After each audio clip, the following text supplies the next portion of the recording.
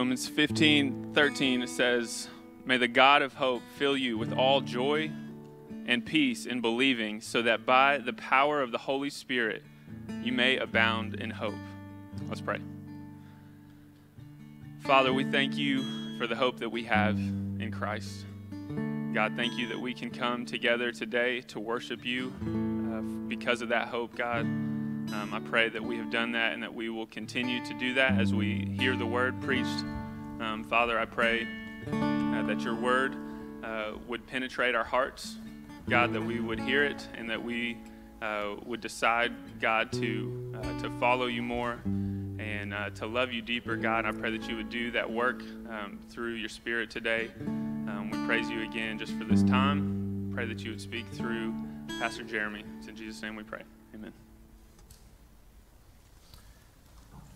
Amen, church family. Go ahead and turn your Bibles to John chapter 17. John chapter 17. It's the high priestly prayer. We're going to be looking at verses 1 through about 19 this morning. Really getting through two parts of the high priestly prayer. Jesus praying for himself and Jesus praying for his disciples. And then next week, Elder Justin Smith will be leading you guys on Jesus praying for all believers, the third part of the high priestly prayer.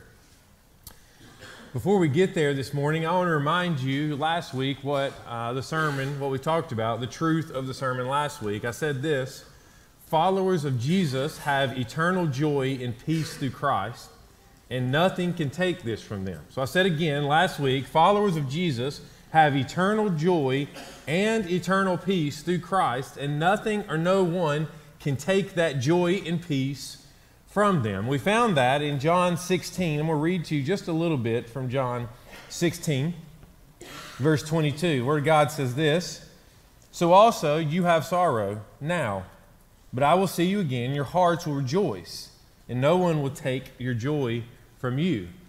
That upon seeing Jesus conquer death, hell, and the grave, we as disciples and followers of Jesus Christ, we will no longer be sorrowful. Our sorrow will turn to everlasting joy. Verse 24 says this: "Until now you have asked nothing in my name. Ask and you will receive, that your joy may be full." And we as followers of Christ, we have this everlasting joy, this joy that is full, that is found in Christ. We also have this peace we learned in verse 33 of chapter 16. "I have said these things to you, that in me you may have peace. In the world you will have tribulation, but take heart, I have overcome the world." That yes, this world will be tough. This world will be hard. We'll face hardships, but through Jesus we have eternal peace, this security, and we have eternal joy. And then we find ourselves here in John's Gospel, chapter 17. But before we get there, there's a few questions that I have for you. And the question is this: what do you find, or who do you find satisfaction in? You see, you know the answer to that. It should be Jesus. The answer should be that we find our satisfaction, we find our delight, we find our purpose, we find our meaning, we find our joy in Jesus. That should be the answer. But I want you to do some introspect, right? Like, I really want you to answer that question. Where do you find your joy? Where do you find your satisfaction? Where do you personally find your delight in this world? You see, people search everywhere for it. They search everywhere for some type of joy. They look to get this joy that they long for from money or status or power, success or popularity or kids or marriage. And they feel like this is what's going to make their life have immense joy, is these things of the world. And if you have went after those, maybe you, like Solomon, say they're all what? Vanity. Vanity of vanities. Like, I've searched the world to find this purpose, to find this joy, to find something that completes me. And everything in this world is vanity and rubbish. Everything in this world is vanity and rubbish. And it doesn't complete me. So I ask again this morning, where are you at in your journey? Seeking for joy. Seeking for meaning. Are you happy? You see, so many people think that they're just called to be happy in this world. And as Christians, we should have joy. There should be some happiness in our life, sure. So are you rejoicing? We've already talked about last week the hardships of this world, how hard this world is, how hard this life is. So even in the midst of hard times and hardships, do you rejoice? Do you have joy? Are you a little bit happy? Is it seen in your life? I hope so. I hope as followers of Christ that it's seen in your life, that you are joyful, as the Holy Spirit produces that fruit in your life. But again, there's so many in this life who are searching for satisfaction. They're searching for something to delight in. And I will tell you that his name is Jesus. His name is Jesus.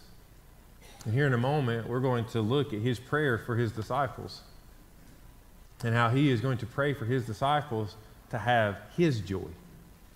Jesus is going to pray for his disciples to have Jesus' joy. And that's my prayer for us this morning, that we will have Jesus' joy. Before we get there, let's first take a deeper look into this high priestly prayer.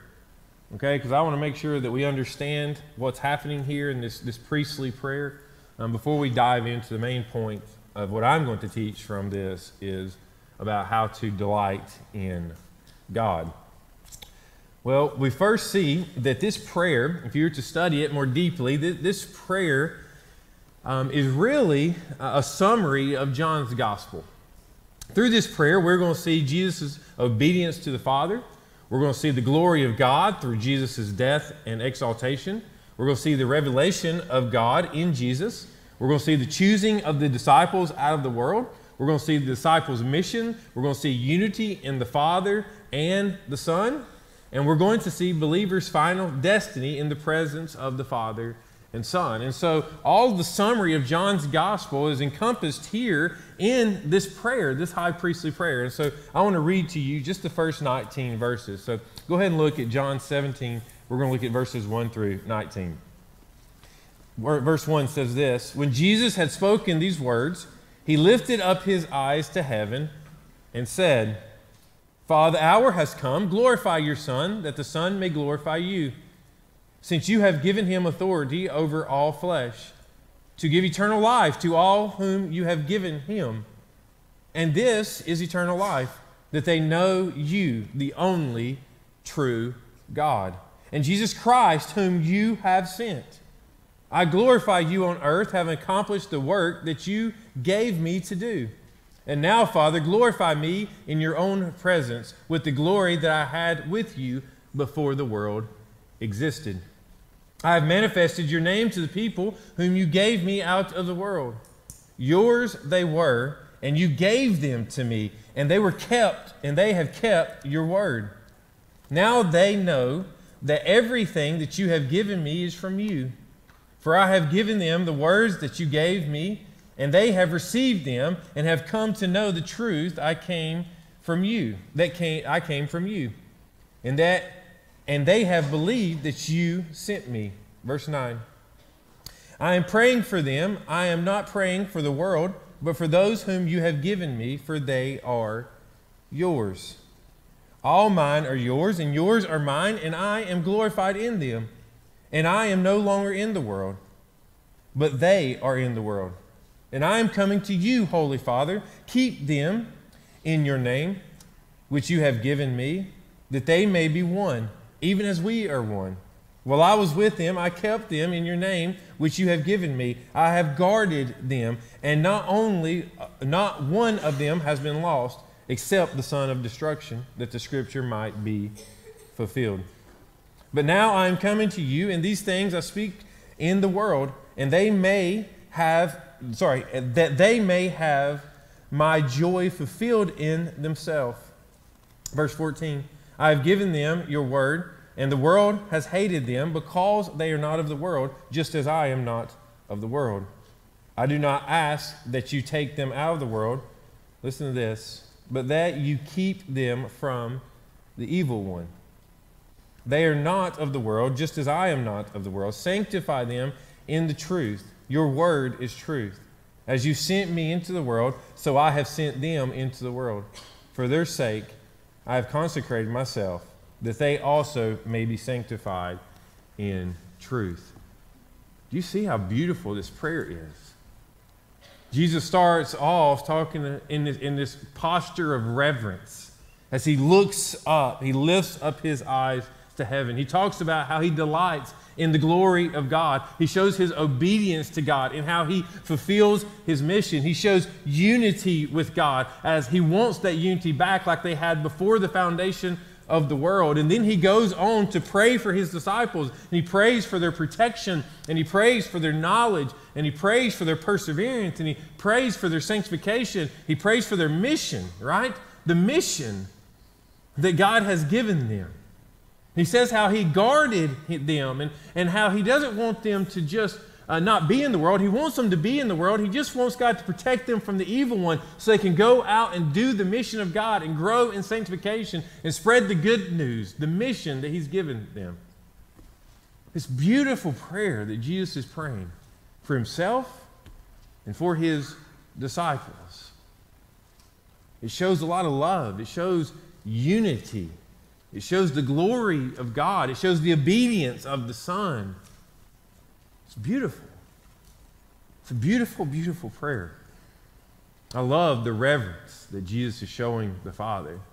I love how everything is wrapped up in Jesus glorifying the Father and the disciples glorifying God. That is the main purpose and mission, not only for Jesus, but for the followers of Christ, to glorify the Son and glorify the Father. And so we see this prayer. But right in the middle of this prayer, the verse of Scripture that I want to cling to this morning and really bring to life this morning is verse 13. And listen to what verse 13 says again. But now I am coming to you, that these things I speak in the world, that they may have my joy fulfilled in themselves. Jesus is praying for his disciples to have joy. His joy fulfilled in them. I read this whole passage to say, yes, this is about reverence. Yes, this is about delighting in the glory of God. Yes, this is about unity. Yes, it's about obedience. It's about sanctification. It's about perseverance. It's about knowledge. It's about their mission. Absolutely. But right here in the middle, Jesus says that he wants the disciples to have his joy. His joy. And just piggybacking off of last week, I just really wanted to flesh that out. What is this joy? This joy that is Jesus' joy? What is this delight that Jesus has that he wants us as followers of Christ to have? You see, if you take a 10,000-foot view of this, you know that these disciples are about to go through a difficult time. Remember, I talked about it last week. Jesus is about to leave them. They're about to be hated by the world. They're about to face persecution. They're about to go through the hardships of life. And he says, I don't want them not to go through that. I want them to live in the world. I want them to accomplish their mission. I'm not saying to make it easy on them. I'm saying that they have my joy. I'm saying that as they walk through life, that they have Jesus' joy. That's what he's praying for them. A joy that nothing, no circumstance or person can take from them. So what is this joy, this delight, this satisfaction? How do we receive this type of joy? Because people are searching for it. They're looking for joy. They're trying to find joy. They're attracted to people who are happy and smiling. They are. Joy is contagious, isn't it? It is. Growing up, you'd see people smiling and laughing. It makes you smile. It makes you laugh. I was in college at Lenore Ryan, and one of my classes, I had to take a yoga class. Well, my body does not bend like that. And I had to go twice a week for a whole semester. You would have think by the end of it, I could do yoga. Downward dog was about all I got. They wanted you to put both of your feet, like they wanted them to go like this and both of them to be up there. Never happened, ever. But every time I would try my best to not laugh as I tried to do it, right? And I look at my teacher and I'm like, I can't do that. But I tried. And I would laugh. And a buddy of mine who was beside me, he would laugh. And about 10 minutes in, even the people that can do yoga were laughing, right? Why? It's contagious. Growing up, I remember being around Christians who were always sad. And it wasn't very winsome to me. It wasn't very attractive to me. Because I know that life is hard. I know we deal with a lot of things. But Jesus' joy overpowers that. It overpowers it. Because there's nothing in this world that can take that joy from us, that satisfaction, that eternal life, that redemption that we have. I'm not saying we should walk around with smiles on our face all the time. I'm also not saying that we should walk around like we're beaten. We won because Jesus won. We're the victors because Jesus won the victory. This past week, we went on our yearly camping trip with my parents, where we all pile into a camper, and it was a lot of joy, right? Back still a little tight from sleeping the way we slept, and it was all great. But on these trips, one of the reasons that I prayed that God would bless me with a big family is because I don't go to the beach to lay at the beach. I don't do that. Like, I'm glad some of you do, and that's wonderful. I would rather probably punch myself in the face than just lay out there for hours on the beach. But if you have like kids, they'll play stuff with you. Okay? And so we did, man. We played everything imagined. I'd say, kids, what do y'all want to do today? I want a bodyboard. Okay. I want to fish. Let's do it. I want to catch crabs in a net. Let's go try. Let's go build sandcastles. You got it. It's going to be a monster. Right? Like we did. And I asked them, that's what we did. But part of that is, at this campground, they have putt-putt. And it's guys against girls. And whoever loses buys ice cream. Now, you may say, wow, you made somebody buy ice cream. It's husband and wife. It came out of the same bank account. Okay? The kids were getting paid for anyway, so it's all a wash. But either way, losers buy, okay? And so we get there, and we're playing putt-putt, and it's guys against girls, and the girls go up there, and my wife's like holding a baby, right? And I'm like, oh, advantage us. Not true. First girl up there, hole in one, first hole. It's match play. If you don't know what that means, is best score of the girls, best score of the guy. Single score on that hole. Whoever wins a point. Okay? Tie, who cares? Okay, so they get up there and they make their first one. Micah gets up there, little 3-year-old, hits it, banks a few times, goes in. I was like, here we go. Second hole, they make another one. Well, she's laughing. They make 6 hole-in-ones in 14 holes. They close us out on the 14th hole. I hadn't been beaten like that in a long time. Well, I say all that to say that as they continue to make hole-in-ones, they continue to scream. Woo! And I look around, and my dad, he gets real shy, and he's ashamed to death. Because there's other people around the putting green. His face is red. He's walked off. Okay? And I'm looking around, and everybody at the whole place are looking, And we don't pay attention, right? Because we're so into the game that everybody's smiling. Everybody's laughing. They're watching us and they're seeing these kids and girls jump up and down and boys like, and they're smiling. I don't think it's an accident that joy is contagious. That it's something different that this world doesn't always see. I don't think that's an accident. I don't think it's an accident that Jesus is saying he wants his disciples to have his joy. How is it that Jesus can go to the cross and face the torture and do that with a heart that glorifies God? There's something greater involved. And so for us as believers, we should be very winsome in this world, not with worldly things, but with a joy that can never be taken from us. When we love Jesus and we enjoy Jesus, there's no faking it.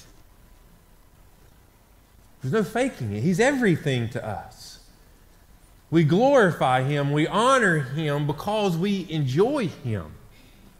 We treasure him. He is precious to us. He is of great value to us. I love this. It says, when someone says to a friend, I enjoy being with you, it's a statement expressing both pleasure and value. If a husband gives his wife roses and she asks why, she will not feel honored if he says, well, it's my duty. But she will feel valued and honored when he says, nothing makes me happier than you. You see, when we treasure God, when we treasure him, when he is precious to us, when he brings our life value and joy and pleasure, that is when we glorify him, and that is when we show this world something different. So you want to know how to have Jesus' joy, this joy that is great, this joy that he's praying for his disciples? Do you want to know how to have that joy in your life? Treasure Jesus. Treasure God. Hold him precious in your sight. See that he is of great value to you. You see, we were created with minds and hearts. And God commands us to know his glory with our minds and to treasure his glory with our hearts. To know his glory and to treasure his glory. And so that's my question for you this morning. Do you know the glory of God? Do you know it? Do you know who he is and what he's done for you? And if you know that, do you treasure it? Do you treasure your redemption? I hope so. There's a lot of people searching. There's a lot of people searching for joy and meaning and purpose, satisfaction. They search a lot of different places. But it's only found in one. And his name's Jesus. Jesus. And so I want to read to you a few things again. Jesus says, Father, the hour has come, glorify your Son, that the Son may glorify you. You see, the Son wants to glorify the Father. And that's what he does. Since you have given him authority, verse 2, over the flesh, to give eternal life to whom you have given. And this is eternal life, that they know you, the only true God, Jesus Christ, whom you have sent. I have glorified you on the earth, having accomplished the work that you gave me to do. I glorify you on this earth because I'm obedient to you, because I value you, I treasure you, I hold you precious. Continue on. It says this, verse 6, I have manifested your name to the people whom you gave me out of the world. Yours they were, and you gave them to me, and they have kept your word. Now they know that everything that you have given me is from you. Now that they know everything you have given me is from you. Everything that we have that is good is from him, church. It's from him. This joy, this good joy that we have is from the Holy Spirit in our life. The sanctification is from the Holy Spirit in our life. This knowledge that we want and have is from the Holy Spirit in our life. This perseverance that we have as believers is from the Holy Spirit in our life. Everything that we can produce that's good is from God being in us, not from ourselves. And I hope you see this. Verse 9, I am praying for them. I am not praying for the world, but for those whom you have given me, for they are yours. They're yours. All mine are yours, and yours are mine, and I am glorified in them. Verse 11, and I am no longer in the world, but they are in the world. I am coming to you, Father. Keep them in your name, which you have given me, that they may be one, even as we are one. You want this joy? It's through being one with Jesus, being one with the Father through Jesus, repenting of your sins, anchoring yourself to him, holding tightly to him, having him in your life. So Jesus is praying for his disciples in verse 6 through 9 that he prays for their knowledge. He prays in verse 10 through 12 for their perseverance. He prays in verses 14 through 17 for their sanctification. He prays in verse 18, 19 for their mission. And he prays in verse 13 for their joy, that his joy is fulfilled in them.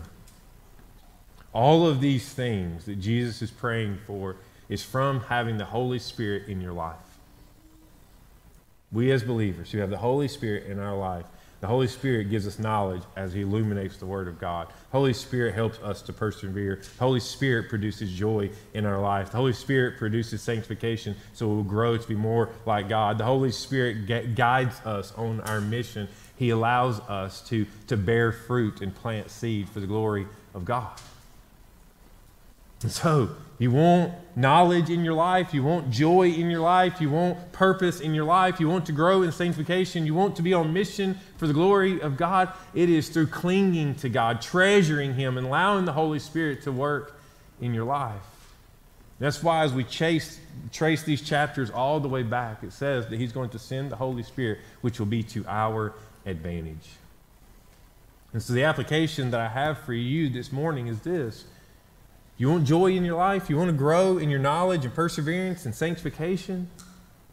Then spend time reading the Word and letting the Holy Spirit apply the Word to your life. Spend time meditating on the Word of God and spend time in extended prayer asking the Holy Spirit to guide you and to produce his fruit in your life. You can search this world everywhere you want to go, just like Solomon did. You can go and try to enjoy every pleasure, thinking they're going to bring your life joy. Or you can trust the Word of God, get on your knees and cling to the Father and allow the Holy Spirit to produce joy and purpose and meaning in your life. This life may be hard for you right now. My challenge for you is to cling to the Word, to cling to God. Joy is unique in its capacity to witness what we treasure. So I'll say again, what or whom we glorify or honor, that is what we enjoy. John Piper is known for this saying, I guess. I mean, it's when he's talking about Christian hedonism. And he says this: God is most glorified in us when we are most satisfied in him. And so many people think that pleasure is anti-God, when in reality that is not true.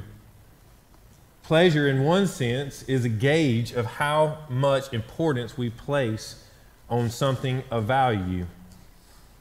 God has designed each of us with an innate desire to pursue happiness.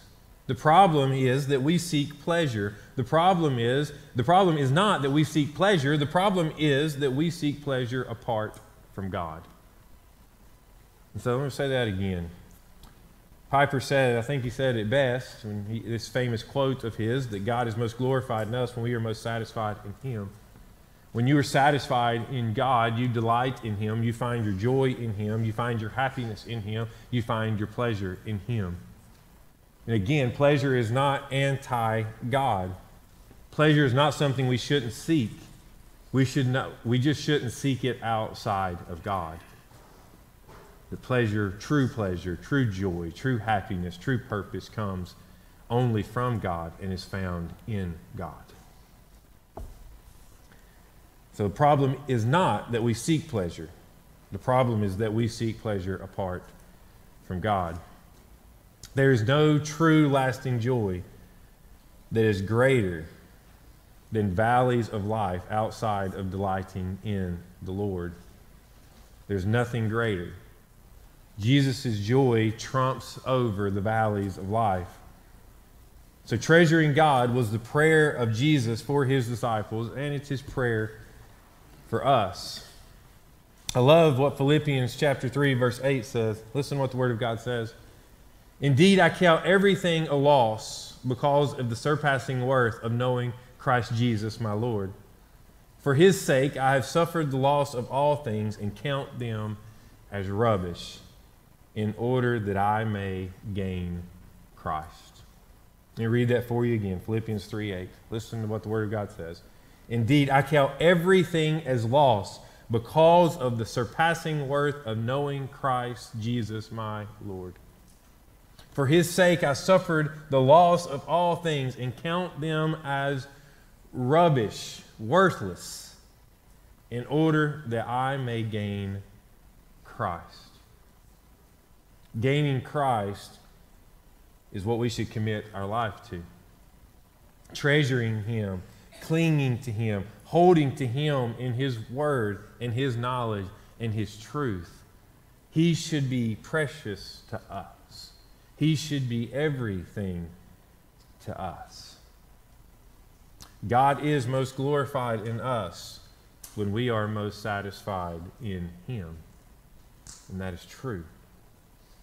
So I hope that you are satisfied in Him. You want the joy, Jesus' joy? It comes from finding satisfaction in the Lord, clinging to the Lord. Clinging to Him when times are good, when valleys are hard. You cling to Him. You love Him. You hold fast to Him.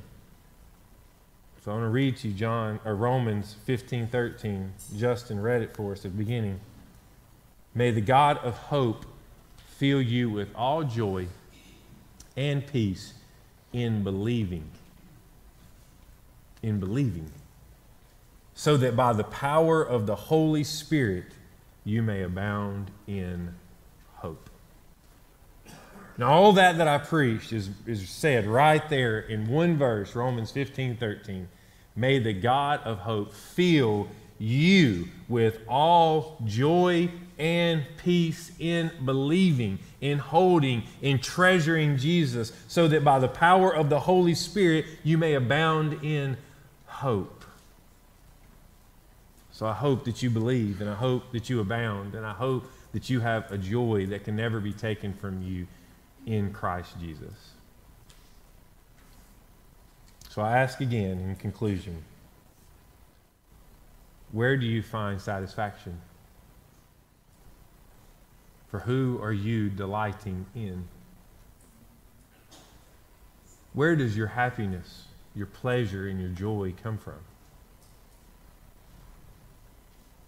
If you're here this morning and you say, Pastor, I'm struggling. That's hard. I know. We face a lot of hardships, a lot of hard times. I know. Let me remind you, in those hardships and in those hard times, there's nothing in this world that can create joy in your life apart from Christ. Nothing or no one. Life is hard, but God is good and He is faithful. Let's pray. God, thank you for who you are. Thank you for the joy that you give us through the Holy Spirit in our life. I pray that whatever's going on in the life of my people you have given me to love and to shepherd, and I pray that they leave today clinging tightly to you, casting all of their cares and all their burdens, all their hardships at your feet, and resting in your joy, resting in your loving and secure arms, experiencing the peace that only comes from God. And so, Father, I pray that you will help them this morning. I don't want life to be hard for them, but I know so often that it is. I know that one day we'll be in a better place, but while we're here on this earth, I pray that we remember that everything in this life that is good comes from you. And I pray that we will cling to you and not the things of this world. It's in Jesus'